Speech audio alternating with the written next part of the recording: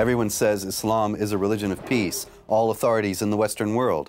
And yet, all over the world, we see Muslims committing violence and justifying it by reference to Islamic texts. How are we to understand this? In the first place, we have to distinguish between Islam and Muslims. There's a great deal of confusion on this point. People think that because they know a Muslim who's a nice guy, that Islam must teach peace. In fact, the teachings of any particular religion are one thing, and the way each individual puts those teachings into practice is quite another. There's a spectrum of belief, knowledge, and fervor among the adherents of all religions. Some are very devout and knowledgeable about their religion's teachings. Others are devout, but less knowledgeable. Others are knowledgeable, but not devout, and so on. So one cannot assume that just because a particular Muslim is a good person, that Islam does not teach warfare against and subjugation of unbelievers. Unfortunately, it does.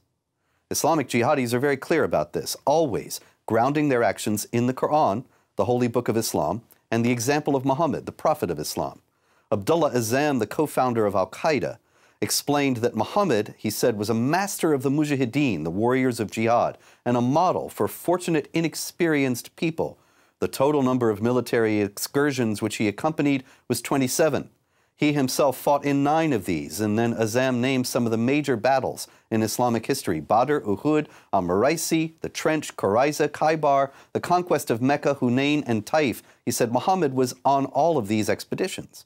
And he said this means that the Messenger of Allah used to go out on military expeditions or send out an army at least every 2 months. And the Egyptian Islamic scholar Nasser Hamid Abu Zaid said, if we follow the rules of interpretation developed from the classical science of Quranic interpretation, it is not possible to condemn terrorism in religious terms. It remains completely true to the classical rules in its evolution of sanctity for its own justification.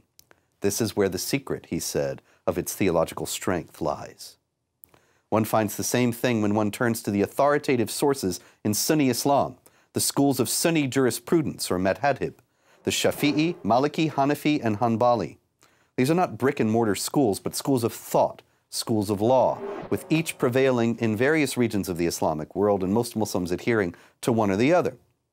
A manual of Islamic law of the Shafi'i school was certified in 1991 by the clerics at Al-Azhar University, one of the leading authorities in the Islamic world, and where Barack Obama spoke in 2009.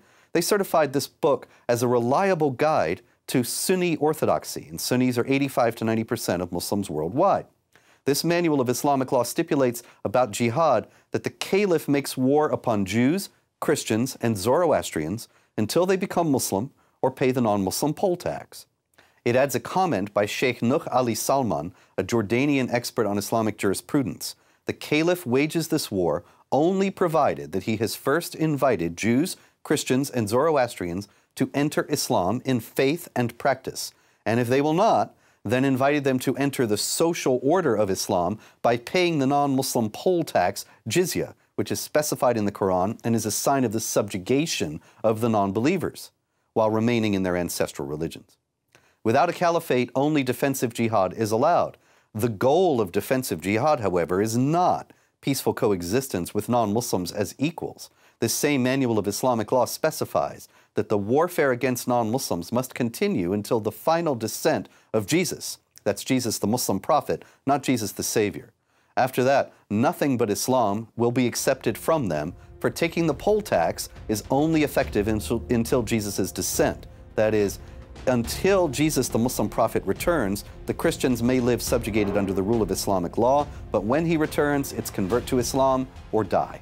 That warfare against unbelievers is being pursued all over the world today.